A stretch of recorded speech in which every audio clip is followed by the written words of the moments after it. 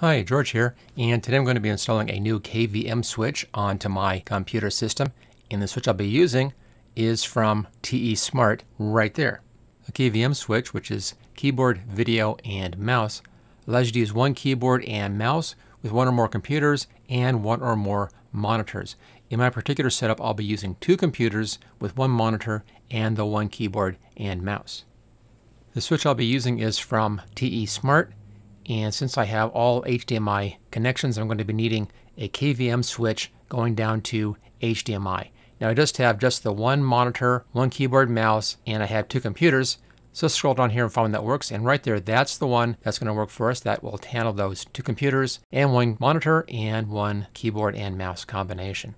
Okay, let's go ahead and see what's inside this package. Okay, at the top here we have our operating manual, user's manual right there. Let's take a fast look through here. Looks nice and complete, diagrams front and back, how to use and so forth. There's the actual switch. Let's just get this out of this packaging, see what we have in here. Now it's a metal case, it's not plastic, it's nice metal. Nice clean front.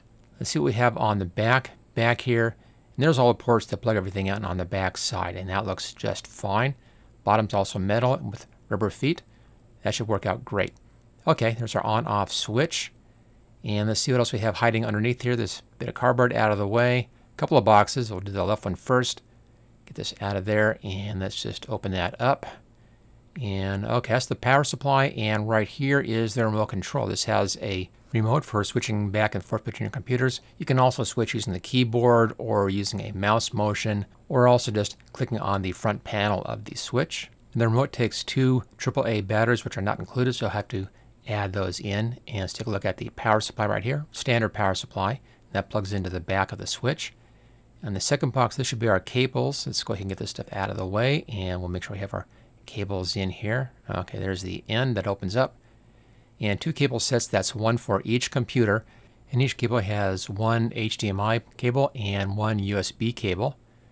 And let's see, there we go. Both ends. Same thing. Both cables are exactly the same. Just take a fast look at the ends on this one. And there we go. We'll pull that protector off when we begin to plug things together. Okay, so there's our cables, and there's the basic switch. Let's now see how we're going to be setting this whole thing up.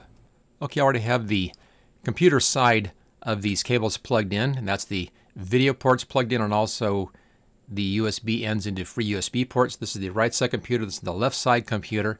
Now I need to reverse the position because of course we're looking at the switch backwards here. So the right side goes into the left set of ports, right there, the video and the USB port, and the left side goes into the right side ports. You'll see why in just a moment. Let's just make sure we get this thing in correctly. There we go, that's correct. Okay, and then the video, plug that in right there. And then when I flip this around, there we are. We now have the cables going in the correct direction, left for the left computer and right for the right computer, and we're now all set to get this set up. This is my left side computer. It's an older Lenovo ThinkCentre, and I use this for tracking email, also for keeping an eye on comments on YouTube. And this is my second computer. It's an HP Office computer. It's only about a year old at this point, and I use this for all of my work, all my video creation, all my Photoshop Element stuff, all of that. And here's the old KVM switch that I'll be replacing, attached to the bottom of my desk, along with a USB port extender. Here's my keyboard and mouse, and I'll be using this up here with my computer monitor right there. And I'll start off with putting the KVM switch right next to the monitor. We'll see how that goes. I may move it later on, we'll see. Okay, move the KVM switch to the left side of the monitor. That works better. And I have my two computers plugged in already. Let's now go ahead and plug in the keyboard, which is our first plug right here, just a USB connection, and then the mouse right next to that. And I'll plug in my USB extender. That has my printer attached to it, plus a couple of other little things. Let's go ahead and get that in there. There we go.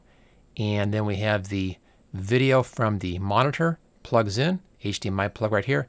And finally, I'll plug in that power cord. Okay, it's all plugged in. Let's go ahead and turn the power on right there. And we see an indicator light, so the power is on. We now can switch back and forth just by using that button on the front, or we can use the remote and switch between computers right here. You also can switch by using a keyboard shortcut. Tap the scroll key twice and then page up or page down button to switch. And you also can switch by tapping the right side of the computer screen 2 times with your mouse, and that also switches right there. I only had one problem with this whole setup, and that was with my mouse. I have a Corsair Harpoon mouse right here, and the switcher was working for the mouse, but the IQ software for the Harpoon wasn't recognizing the mouse, so I had a little problem there. I had the exact same problem with my previous switcher, so it's a software problem with the IQ software, not with the switcher, and the same solution worked in both cases. Let me show you what I did for that. It was simply a matter of going to the ports and unplugging the mouse from the mouse port, and instead plugging it into the USB hub that I had plugged into the utility port, and that solved that problem. Now, the last thing I did here just to kind of clean things up was to take the switcher from where I had it right now and add in another shelf right down below my main monitor shelf, and then move the switcher down onto that second shelf, and it's a lot cleaner now with all the cords being hidden by that top shelf, so much cleaner setup. Okay, so after trying this out and working with it for a couple of days, I'm very happy with how the switcher works. Easy to set up, easy to use. I like that you have different ways of switching if you want to, different options for that. So I'd highly recommend this. There's a link in the description if you want to find out more about TESmart switchers, and I'll see you next time.